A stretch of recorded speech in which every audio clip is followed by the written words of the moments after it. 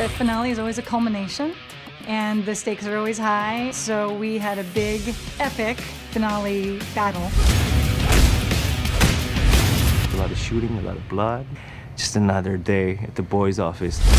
It was quite an undertaking. All departments had to really bring their A game. Pretty much every character, every cast member is in this thing. It's huge. There was a lot of discussions, a lot of revisions, every piece of it. The wire work to the choreography, everything. The number of stunts in this sequence is just one on top of the other. It's gonna be so cool. It's just gonna be so cool. There was an enormous amount of preparation. We were able to rehearse the heck out of it, which isn't something you always get to do in television. The stunt team got to rehearse the stunts and the action with the actors.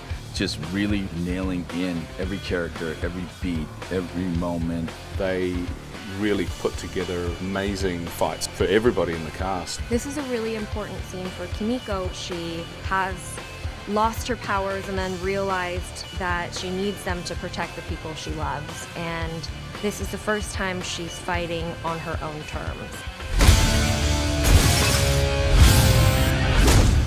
Not only non-stop with like the action and the craziness and the spectacle, but also the emotion. That's to me what separates us from other film or TV. Dad, I want to go.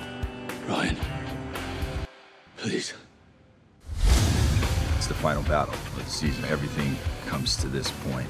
The time that everybody put into that, the whole crew and the cast, it was pretty amazing. It is the biggest thing we've done for sure, without a doubt. John is amazing. This whole team is just, it goes above and beyond to really bring their best work. And that helps me bring my best work, which helps the show bring its best work. So hopefully it'll all come together in the end to be something that everyone will be really amazed by.